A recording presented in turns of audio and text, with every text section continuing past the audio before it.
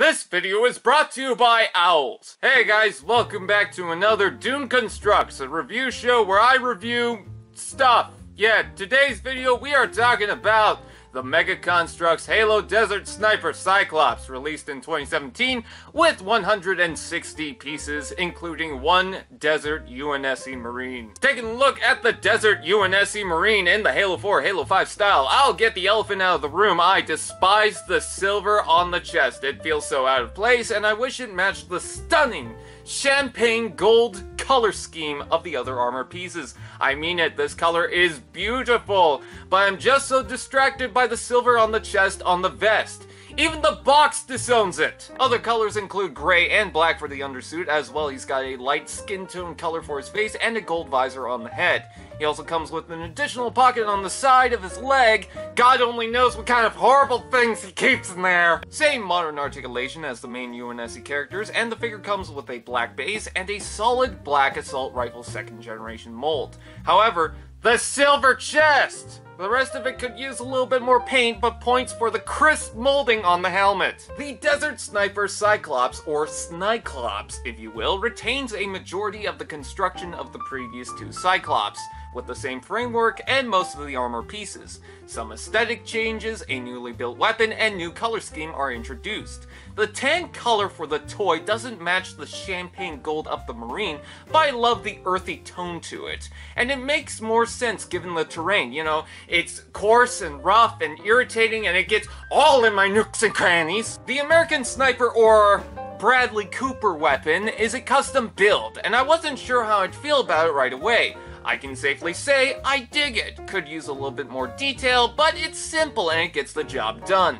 I even like how there's the built-in clip inside the bricks that attaches to the belt. Let's talk about one key issue in the new style of Cyclops.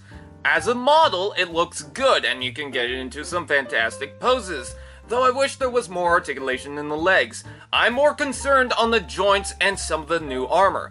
I understand why the joints have to connect, it is a buildable figure, but some of the joints are so tight that a simple rotation may pop them out of place. I wish they'd take another look at this, as it ruins the playability of the toy. That and some of the new armor doesn't seem to attach too well and slides off pretty easily once you move the joints. Also, snipers don't usually want to be in the spotlight, but this sniper is a giant mech, so I don't know how that's gonna work. I love the joints of the original Cyclops, but I think I prefer the new build. You get a little more out of it. The size, the amount of joints, the parts count, and the fingers! My God, the fingers are beautiful, with little holes on them so you can plug on the assault rifle. No man should have this kind of power! While the original Cyclops covered the Marine completely in armor, there's more gaps in the new style, but I kinda like that. It really shows that someone is actually piloting the set, and gives a little bit more life to the Cyclops. I never thought I got my value over the original style, just too small, too little parts for the price.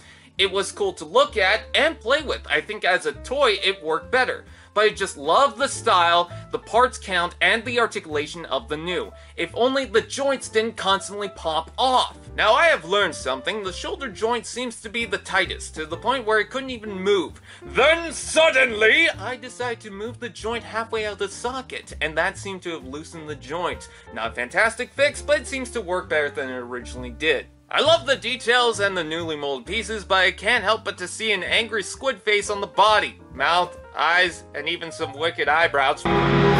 Back detail? What? Stand by for Titanfall. You can open the top canopy and the chest to place the figure inside. He doesn't peg in, but seems to fit in just fine. Oh, and did I mention the fingers? Wait, those are tampos.